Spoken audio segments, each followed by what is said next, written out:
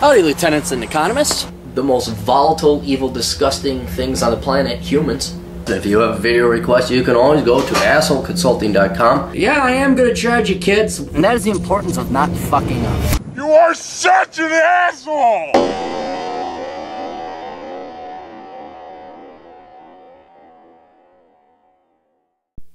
assholeconsulting.com. Go there if you have questions. On the road here. Hello, asshole. I'm 19 years old and attending Marquette University. I'm a junior double majoring in computational mathematics and physics with a 3.95 GPA. Dude, fucking, are you gonna try? What the hell's this .05 missing? No, I'm giving you shit, kid. That's pretty fucking tits. If you're unfamiliar, computational mathematics is a branch of applied math / computer science dealing with algorithm development, numerical analysis, mathematical modeling, and statistical computing. I'm very interested in algorithmic quantitative financial trading, but one must attain a PhD in a mathematical computational discipline in order to enter such an area in finance. And you have to suck cock too. My intentions are to pursue a PhD in the field of scientific computing, from which can develop the necessary skills set to obtain a role as a quantitative developer, and also have the potential to get involved in the startup markets of bioinformatics or quantum computing. And you are talking to me, why? Dude, your IQ has got to be off the charts. Not if you want to come talk to a regular schmo like me. Can you identify any fallacies with this plan? Would it be wiser to simply pursue a job as a software engineer or related discipline after undergraduate? My undergraduate is being paid for by my parents in totality, and PhDs in disciplines I'm considering are paid for by the university through grants. That is, they actually pay you around $30,000 a year while completing the program. Thus, I can more or less complete all my education with no debt. Let me know what you think, if I'm being foolish in any way, and should try to be more practical. Thanks. Yeah, you're really choosing the shitty majors there, kids. Here's the thing. The physics degree, I'm not going to say it's worthless because it can be applied to other things, but you need to get applied physics. And even then, it's like, as you know, probably, you'd have to get a doctorate in that too. So between both of your degrees, it looks like you need to get doctorates in them.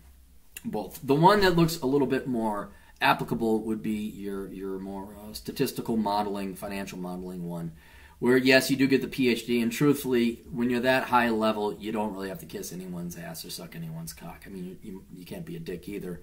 But it's not like you're going to become an investment banker and say, Chazzy Chaz, Chaz, Chazzy Chaz, Chaz, Chazzy Chaz.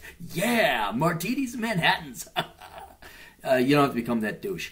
So, since you got it paid for, and this is almost a guaranteed, like, you ain't going to be starving if you get this PhD. I mean, you're not going to have a lack of employers banging down your door.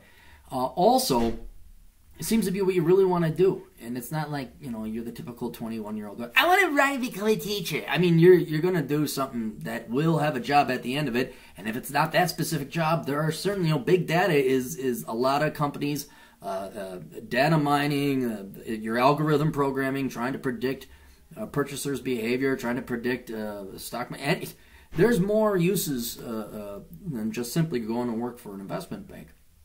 So between the two of them, physics is just as impractical to the point you need a PhD. But if you're thinking like something more practical, like, becoming an engineer, I don't know. Your parents are paying for this. This is what you like. It's not a worthless degree. And if you could get everybody else to pay for it, I mean, do you like school? I mean, if you really hated school, I'd say, yeah, that's probably going to tear on your psychology a little bit. But no, dude, I think that's a great idea. Down the road, as you study it more, you can always, find out like, oh no, I hate this. This isn't the way it became.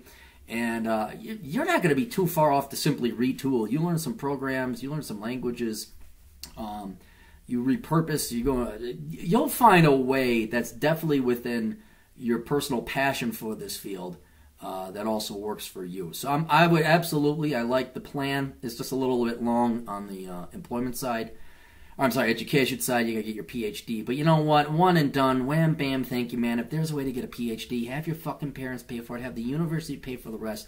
And never fucking make below $600,000 or 6 figures again. Anyway, best of luck to you. Toodles.